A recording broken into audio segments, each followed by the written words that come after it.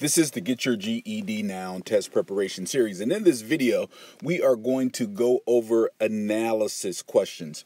So as you prepare for the GED science test, for the GED social studies test, even for the reasoning through language arts test, this type of question skill is something that's going to serve you as you go through and prepare to take and pass these tests. So let's jump in.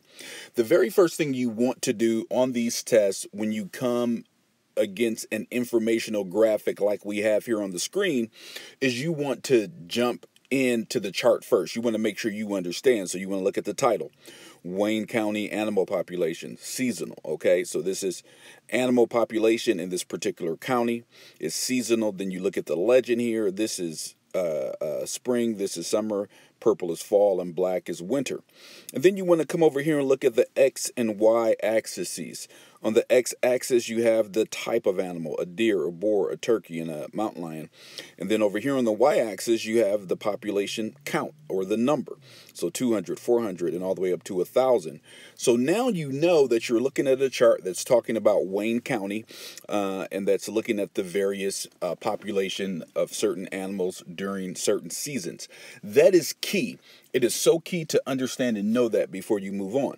Now, then you come over here and you start looking at the question. So, what phenomena below likely? Now, this word here, likely, is very important.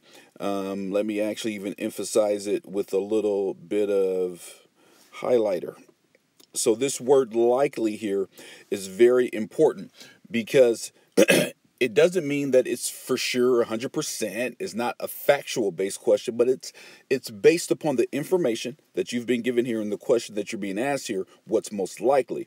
So what phenomena below likely explains the reduction in turkey population between the fall and winter.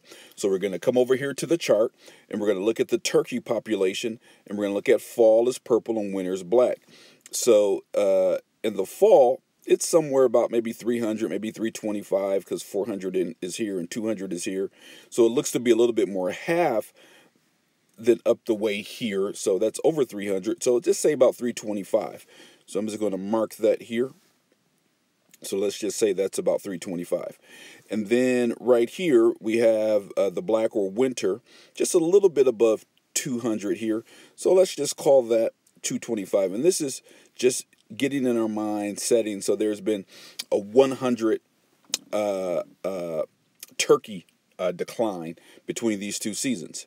Now, so here are our answers. Disease, okay, that's one thing, but you don't really have any information here that really speaks to disease. So we're going to not really think about that one right now.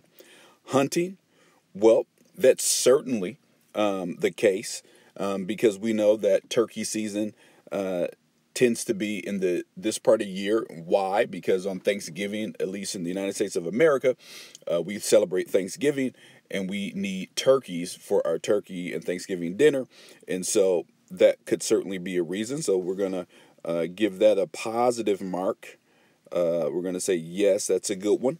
But let's keep on going down. Migration. Now, migration is a very possible answer too, because the turkeys could have just simply migrated. But we don't specifically know that it's a good answer, but when you think about it, you don't have anything here giving you any information about turkeys and migration, and then it only dropped by 100. So if you think about migration, it starts off as a good answer, but when you really start thinking it through, well, then why didn't more turkeys migrate? So that's what I'm going to call a borderline answer, that it has some merit, but not total merit. Okay, and then the last one is weather. Well, we don't have any information about weather. And this is really what you're looking at on the test. There are two questions that you can, out of the box, say no. So we don't have enough information to say anything about disease or weather. But then there's going to be two answers that both have merit. And when you're looking at the word likely, you're looking at the one that has the most merit.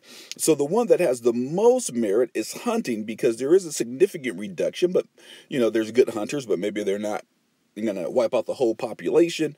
Maybe there are laws that limit the amount of turkeys that can be shot.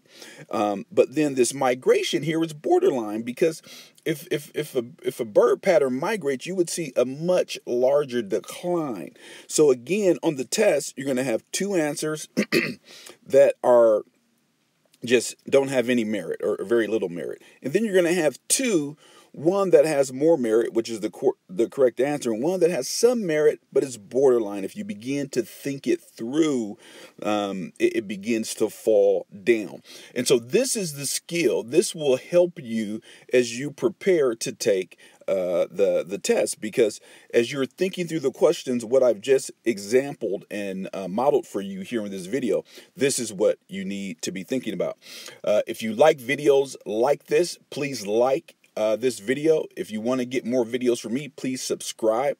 And then also in the description of this video, there is a worksheet that you can use to give you a little bit more based upon what you just saw in this video. Thank you.